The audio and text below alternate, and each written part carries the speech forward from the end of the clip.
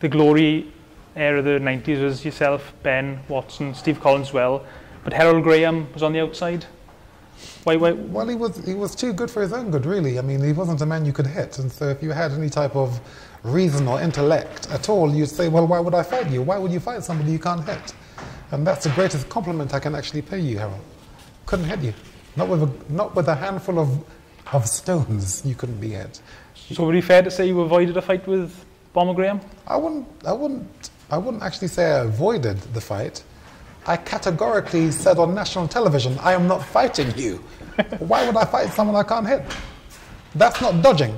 Dodging is when you make excuses, you know. A lot of people would say he wasn't in my class. So, can we turn us music off there? Can you? Sorry.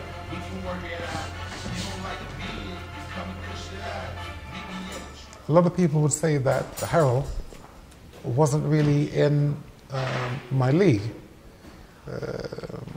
Well, you know, the biggest respect I can pay the man is to say that, well, in your view, he may not have been, but in my view, he wasn't a man you could hit. You know, he fought a fellow called Rod Douglas. Rod Douglas was an excellent fighter, and he actually finished his career. Herol Graham finished his career. How? By having him walk onto punches.